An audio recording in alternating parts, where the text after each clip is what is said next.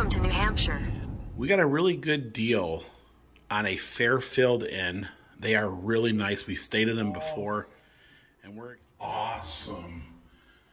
Can't go wrong at all. Yeah, nice tile. We're here in Bartlett, New Hampshire, and we're here at the Covered Bridge Cross. There's the little gift shop right in. We are. Look at. We've been in a long time. You know, they had just the right stuff in there. This, Jackson, New Hampshire. That was a scenic train ride. I think I just met Zeb over there, and he seems was amazing. Had a lot of great stuff in there. River Covered Bridge. Used, but still well kept. It's more of a pedestrian bridge now.